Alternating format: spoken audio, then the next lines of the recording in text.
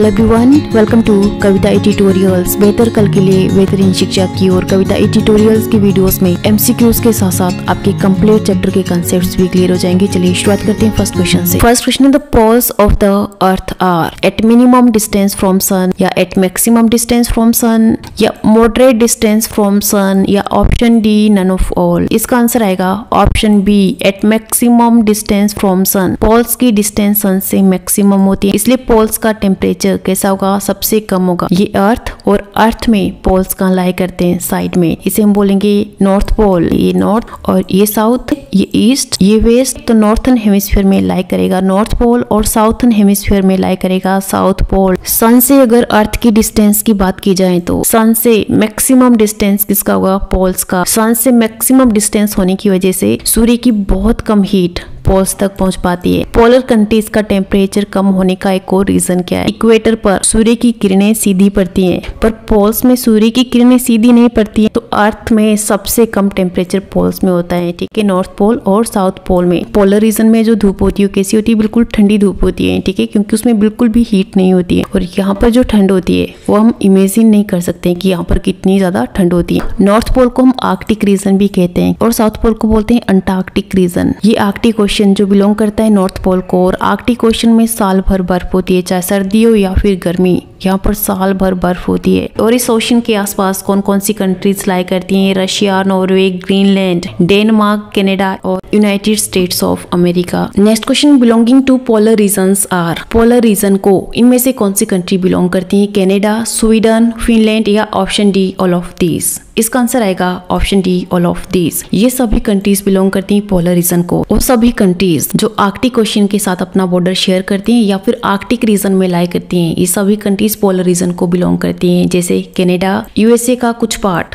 Russia का कुछ part, यहाँ पर फिनलैंड, स्वीडन, नॉर्वे, आइसलैंड और साथ में ग्रीनलैंड जिसे डेनमार्क भी कहते हैं। ये सभी कंट्रीज बिलोंग करती हैं पोलर रीजन को। और इन सभी कंट्रीज का टेम्परेचर दुनिया की बाकी कंट्रीज के कंपैरिजन में सबसे कम होता है। Next question, which is not correct about tropical climate. Tropical climate के बारे में इनमें से कौन सा ऑप्शन करेक्ट नहीं होगा। Option A, there is usually a lot of rain in tropical climate. Tropical climate में बहुत ज्यादा बारिश होती है, ये पॉइंट बिल्कुल करेक्ट होगा। Option B, tropical climate is very hot. ये पॉइंट भी बिल्कुल करेक्ट होगा। ट्रॉपिकल क्लाइमेट में बहुत ज्यादा गर्मी होती है, रेनफॉल भी ज्यादा होती है। Option C, tropical climate is less humid. ये ऑप्शन गलत होगा, क्योंकि इस तरह के एरियाज जहाँ पर गर्मी ज्यादा होती है, रेनफॉल भी ज्यादा होती है, वहां पर नेचुरली ह्यूमिडिटी भी हाई होगी। ट्रॉपिकल क्लाइमेट में बहुत ज्यादा गर्मी होती है, रेनफॉल भी ज्यादा होती है, साथ में ह्यूमिडिटी भी हाई होती है। आप सोच रहे होंगे कि दुनिया की ऐसी कौन सी कंट्रीज है जहाँ पर ज्यादा गर्मी होती है, बारिश भी ज्यादा होती है और साथ में ह्यूमिडिटी भी ज्यादा होती है। तो आइए देखते हैं वो सभी कंट्रीज जो ट्रॉपिक ऑफ कैंसर और ट्रॉपिक ऑफ कैप्रिकॉर्न के बीच में लाई करती है, मतलब इक्वेटर के साथ जो कंट्रीज लाई करती है, वो सभी कंट्रीज ट्रॉपिकल रीजन को बिलोंग करती है। शुरुआत करते हैं इंडिया से। इंडिया का जो सदर्न पार्ट है वो इक्वेटर के साथ लगता है। ये बिल्कुल इक्वेटर पर तो लाई नहीं करता है, पर ये ट्रॉपिक ऑफ कैंसर और ट्रॉपिक ऑफ कैप्रिकॉर्न के बीच में लाई करता है और ये इक्वेटर के साथ लगता है इसका सदर्न पार्ट। इसलिए इंडिया का सदर्न पार्ट बिलोंग करता है ट्रॉपिकल क्लाइमेट को। साथ में अगर बात की जाए बाकी एशियन कंट्रीज की, तो यहाँ पर थाईलैंड, मलेशिया, इंडोनेशिया, फिलीपींस, ये सभी कंट्रीज भी बिलोंग करेगी ट्रॉपिकल क्लाइमेट को। ऑस्ट्रेलिया का कुछ पार्ट, यहाँ पर साउथ अफ्रीका की बहुत सारी कंट्रीज बिलोंग करती हैं ट्रॉपिकल क्लाइमेट को, जैसे लीबिया, इजिप्ट, सूडान, चाड, नाइजर, सोमालिया,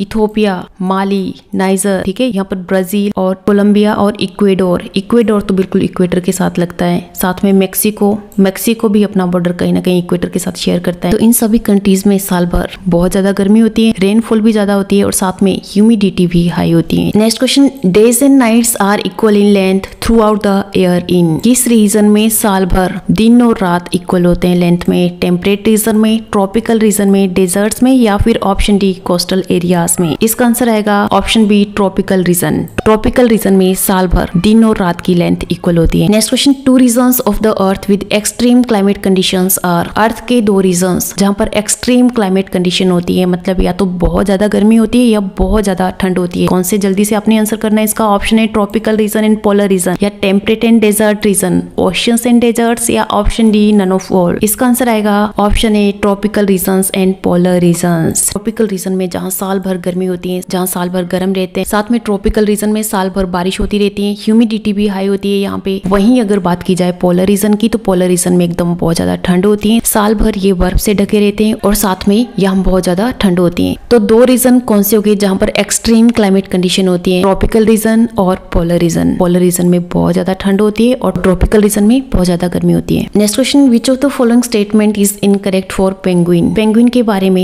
इनमें से कौन सी स्टेटमेंट गलत होगी। Option A, they huddle together, और झुंड में रहते हैं, ये ऑप्शन बिल्कुल करेक्ट होगा। Option B, they can not swim, ये पॉइंट गलत होगा क्योंकि penguin can swim. Option C, they have webbed feet, उनके फीट कैसे होते हैं, वेब्ड होते हैं मतलब जालीदार होते हैं, ठीक है, मतलब पंजे होते हैं उनमें। Option D, they have streamlined body, उनकी बॉडी स्ट्रीमलाइंड होती है जो कि उनको स्विम करने में हेल्प करती है, तो ये पॉइंट भी करेक्ट होगा। वैसे ये सभी पेंगुइन के कैरेक्टर है जो कि आपने लर्न करने। पेंगुइन के बारे में आपने याद रखना है कि पेंगुइन झुंड में रहते हैं, दे huddle together, they can swim, they have streamlined body, that's why they can swim, and they have webbed feet. Next question, which is correct, इनमें से करेक्ट पॉइंट कौन सा होगा। ऑप्शन है, the reasons around the equator of earth are called polar regions, equator के आसपास के reason को क्या पोलर रीजन कहते हैं। नहीं, ये पॉइंट गलत होगा। जल्दी से आपने बताना है, इक्वेटर के आसपास के रीजन को हम क्या बोलेंगे, ट्रॉपिकल रीजन। क्या बोलेंगे, tropical region. Option B, equator of earth get maximum heat from sun, equator को सन से मैक्सिमम हीट मिलती है, ये पॉइंट बिल्कुल करेक्ट होगा। तो इसका आंसर आएगा ऑप्शन बी। अर्थ के बीच में लाया करता है इक्वेटर, और सन से अगर डिस्टेंस की बात की जाए तो सूर्य से सबसे कम डिस्टेंस किस पार्ट की होती है, अर्थ के, इक्वेटर की, ठीक है। इक्वेटर की डिस्टेंस सूर्य से सबसे कम होती है और सूर्य की किरणें यहाँ पर सीधी पड़ती हैं, इसलिए सूर्य से मैक्सिमम हीट इसे मिलती है, इसलिए इक्वेटर के आसपास के एरियाज कैसे होते हैं, गर्म होते हैं। अर्थ के बाकी एरियाज के कंपेरिजन में इक्वेटर की डिस्टेंस सूर्य से सबसे कम होती है, और सबसे ज्यादा किसकी होती है, पोल्स की, इसलिए पोल्स के आसपास के एरियाज ठंडे होते हैं और इक्वेटर के आसपास के एरियाज एकदम गर्म होते हैं। Next question, the average weather taken over a long time is called weather, climate, atmosphere या फिर प्रेशर। एक लंबे समय से जो मौसम का हम अनुमान लगाते हैं इसे हम बोलते हैं क्लाइमेट। जैसे हम बोलते हैं पोलर क्लाइमेट, पोलर का क्लाइमेट कैसा होता है, एकदम ठंडा होता है। क्लाइमेट और वेदर में आपने डिफरेंस को अंडरस्टैंड करना है। वेदर होता है जो हर दिन का हमारा अनुमान होता है, जैसे कि वेदर रिपोर्ट हम टीवी पे सुनते हैं कि वेदर रिपोर्ट क्या है, आज बारिश होगी, आज का दिन गर्म होगा, या फिर आज बारिश होगी, क्लाउड्स हो गए। हर दिन का जो मौसम का अनुमान होता है उसे हम वेदर बोलते हैं। और जो लंबे समय का अनुमान होता है कि कोई भी जगह ठंडी है या फिर गर्म है, उसे हम क्लाइमेट बोलेंगे। Next question, climate of Srinagar is called but Thiruvananthapuram is very hot because. Srinagar का क्लाइमेट ठंडा होता है पर तिरुवनंतपुरम का क्लाइमेट एकदम गर्म होता है क्योंकि Srinagar is located at poles. क्या श्रीनगर पोल्स पर लोकेटेड है? नहीं, ये ऑप्शन गलत होगा। हम डिस्कस कर चुके हैं कौन कौन सी कंट्रीज पोल्स पर लाई करती हैं। Next option, Thiruvananthapuram is located near to सन। क्या तिरुवनंतपुरम सन के नजदीक है? नहीं, ये ऑप्शन भी गलत होगा। Option C, Thiruvananthapuram is comparatively near to equator but Srinagar is located far away from equator. ये ऑप्शन बिल्कुल करेक्ट होगा। तिरुवनंतपुरम इक्वेटर के पास लाई करता है और श्रीनगर इक्वेटर से बहुत दूर लाई करता है। पहले भी हम डिस्कस कर चुके हैं कि इंडिया का सदर्न पार्ट इक्वेटर के साथ लगता है। बिल्कुल ये इक्वेटर के पास नहीं है पर ये इक्वेटर के साथ लगता है, पर जो इंडिया का नॉर्थन पार्ट है वो इक्वेटर से बहुत दूर है, इसलिए नॉर्थन पार्ट में ठंड ज्यादा होती है और सदर्न पार्ट में गर्मी ज्यादा होती है। नेक्स्ट क्वेश्चन, एक climate which is neither very hot in summer nor very cold in winter is called. इस तरह के क्लाइमेट को जहाँ पर गर्मी में ना तो ज्यादा गर्मी होती है ना विंटर में ज्यादा ठंड होती है, क्या कहते हैं? Polar climate, temperate climate, desert climate या फिर option D none of all. इसका आंसर आएगा ऑप्शन बी टेम्परेट क्लाइमेट। मतलब टेम्परेट क्लाइमेट लगभग मॉडरेट होता है, यहाँ पर ना तो ज्यादा रेनफॉल होगी ना ज्यादा स्नोफॉल होगा, यहाँ पर मॉडरेट रेनफॉल होगी, मॉडरेट स्नोफॉल होगा, ना गर्मियों में ज्यादा गर्मी होगी ना विंटर्स में ज्यादा ठंड होगी। ठीक है, तो अब तक हमने 3 क्लाइमेट्स के बारे में डिस्कस कर लिया है, ट्रॉपिकल क्लाइमेट, पोलर क्लाइमेट और टेम्परेट क्लाइमेट। तो तीनों क्लाइमेट्स में से सबसे बेस्ट क्लाइमेट कौन सा होगा? Temperate climate. ट्रॉपिकल क्लाइमेट लाई करता है इक्वेटर के पास और पोलर क्लाइमेट लाई करता है पोल्स में, ये टेम्परेट क्लाइमेट है। टेम्परेट क्लाइमेट ट्रॉपिकल क्लाइमेट और पोलर क्लाइमेट के बीच में लाई करता है। Next question, the scientist who study and forecast weather are called.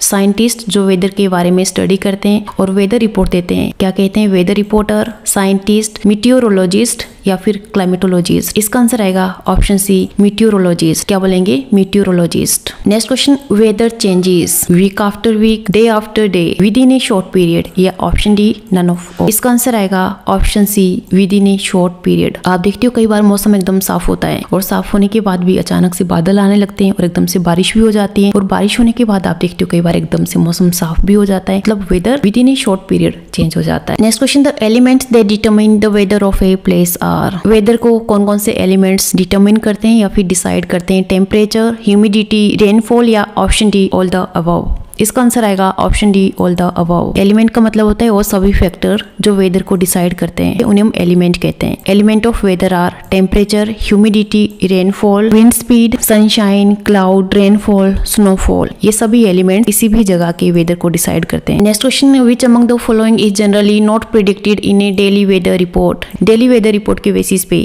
इनमें से किस एलिमेंट को प्रिडिक्ट नहीं किया जा सकता है? टेम्परेचर, प्रेशर, ह्यूमिडिटी या फिर रेनफॉल। आंसर आएगा इसका ऑप्शन बी प्रेशर को प्रिडिक्ट नहीं किया जा सकता है। Next question, which of the following briefly describes the desert climate. Desert climate कैसा होता है? Hot and humid, dry and humid, hot and dry या फिर option D hot and wait. Desert में साल भर बारिश कम होती है, साथ में यहाँ पर पेड़ पौधे भी कम होते हैं, तो इसलिए यहाँ का क्लाइमेट एक तो ड्राई होता है, साथ में यहाँ पर गर्मी ज्यादा होती है, तो इसलिए यहाँ का क्लाइमेट कैसा होगा? Hot and dry. तो इसका आंसर आएगा option C hot and dry. अब तक हमने 4 क्लाइमेट के बारे में स्टडी कर लिया है, polar climate, temperate climate, tropical climate और साथ में desert climate. Next question, what is humidity?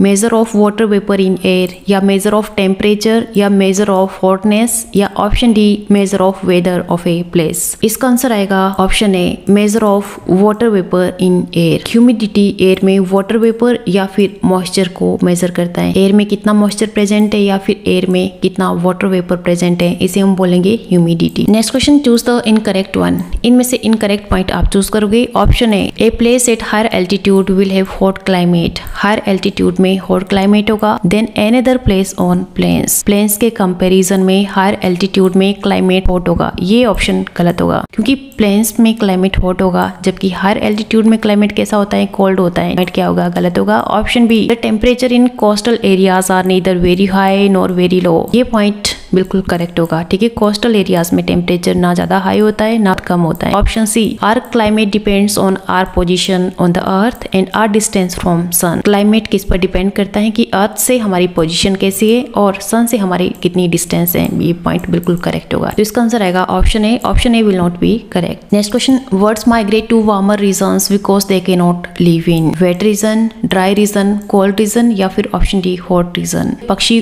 Cold blooded होते हैं, कोल्ड रीजन में नहीं रह पाते हैं, इसलिए सर्दी के टाइम सर्दी से बचने के लिए पक्षी गर्म जगह की ओर माइग्रेट कर जाते हैं। मैक्सिमम विंटर्स के टाइम बर्ड्स में माइग्रेशन होती है। विंटर्स के टाइम बर्ड्स ठंडी जगह से गर्म जगह की ओर माइग्रेट कर जाते हैं। Next question, which of the following is not an adaptive feature in polar bear. Polar bear में इनमें से कौन सा एडेप्टिव फीचर प्रेजेंट नहीं होता है? एडेप्टिव फीचर का मतलब होता है वो सभी फीचर्स जिनकी वजह से पोलर बियर अपने आप को सर्वाइव करता है, अडेप्ट करता है बर्फीली जगह पे। White for, strong sense of smell या long curved and sharp clause या ऑप्शन डी लॉन्ग टेल। इसका आंसर आएगा option D long tail. Polar bear में लॉन्ग टेल एब्सेंट होती है। ये आप देख सकते हो किस तरह से पोलर बियर की टेल छोटी होती है, लॉन्ग टेल नहीं होती है। ठीक, और अगर पोलर बियर के एडेप्टिव फीचर की बात की जाए तो पोलर बियर की बॉडी पर व्हाइट फर होता है, जिसकी वजह से पोलर बियर अपने आप को ठंड से बचाते हैं। और पोलर बियर की सूंघने की क्षमता बहुत ज्यादा होती है, स्ट्रॉन्ग सेंस ऑफ स्मेल। और पोलर बियर शार्प क्लॉज होते हैं, मतलब कि तीखे नुकीले पंजे होते हैं। Next question, the sun rises late